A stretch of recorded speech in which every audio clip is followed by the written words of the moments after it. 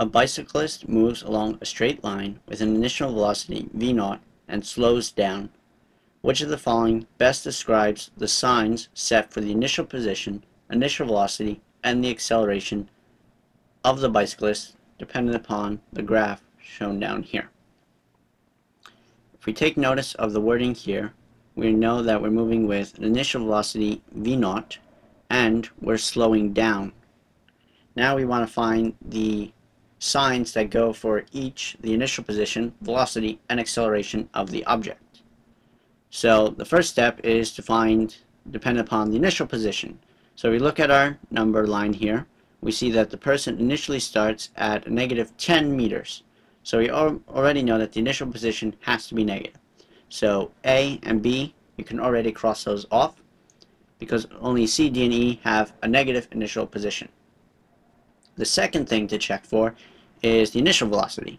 We see that the initial velocity, v0 here, is pointing in the negative direction, so our v0 is also negative.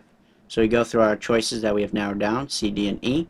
We see that C is not possible because it's saying that we have an initial positive velocity when in fact it's negative. So now we've narrowed it down to both D and E. The final question proposed is, what is the sign of the acceleration? If we're slowing down as we're moving along in the negative direction, we need an acceleration that is in the opposite direction of our initial velocity. So if the acceleration was negative, that would result in an increase in the magnitude of the velocity because it's in the same direction as the velocity is pointed. So think of it as if you applied a force to this object and gave it an acceleration in this direction, in the direction of its initial velocity, you're going to increase that velocity because v is equal to a negative v0 minus an at. The negative sign here will wind up causing the initial velocity to get more negative. That's not right. We want to know what's going to cause it to slow down. So in order for that to occur, this acceleration here has to be positive. That would result in our velocity to decrease as time progresses.